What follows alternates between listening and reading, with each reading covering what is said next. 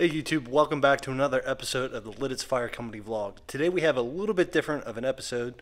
We're in the classroom learning about reading smoke. Contrary to popular belief, not all of our training is the cool action movie firefighter stuff that you see on TVs or the big screens. Sometimes our training is being in the classroom and learning.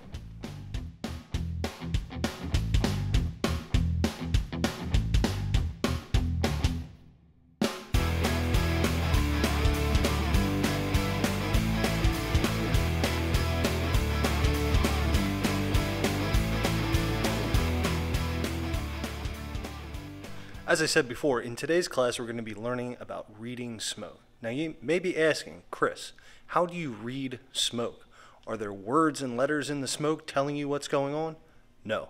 There's four key things: volume, how much; velocity, how fast it's moving; density, how thick it is; and the color. Is it brown smoke, white smoke, really black smoke?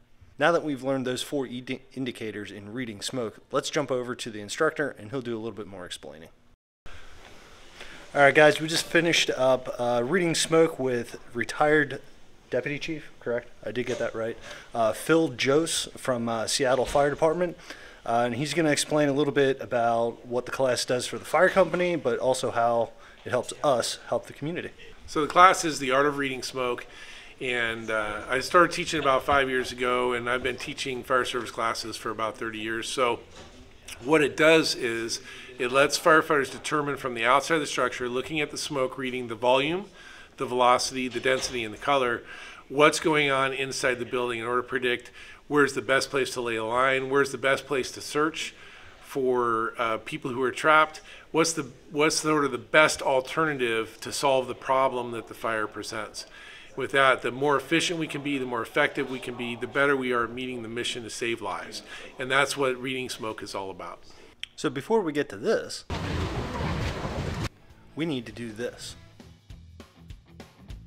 That way we can better serve our community. Once again, I hope you guys enjoyed this episode of the Lidditz Fire Company vlog. I hope you learned something. Again, I hope it was informative.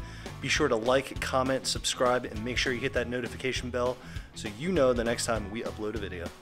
See ya.